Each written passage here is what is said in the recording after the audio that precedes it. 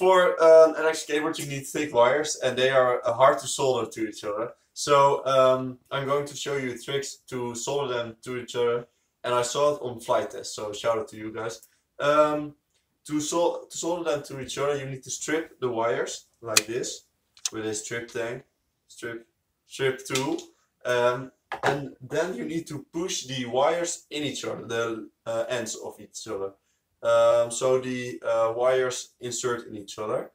Then you need to press them tightly, and to hold the tightness, I'm going to wrap a copper wire around.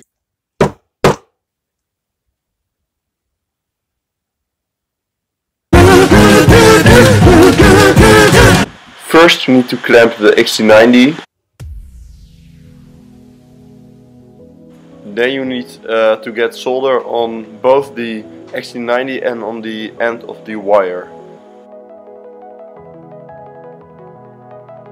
To connect the wire to the XT-90 you first need to heat up the solder on the XT-90 plug and then press the wire in it, so the wire solder heats up by the solder of the XT-90.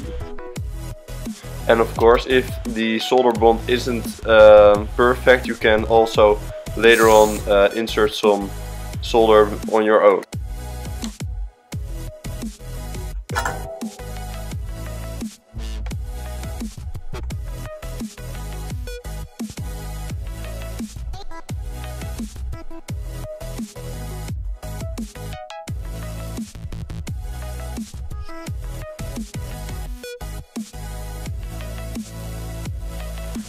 When you are soldering the second joint of the plug, it's very important to don't forget the solder joint cover.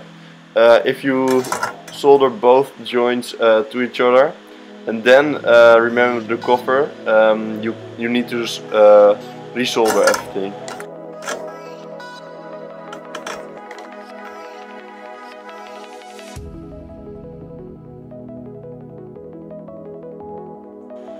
For both the soldering the wires to each other and the wires to the plug, you need to be sure you have a very high temperature on your soldering iron.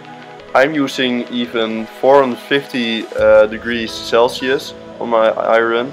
I don't know if that's too much, but I like it.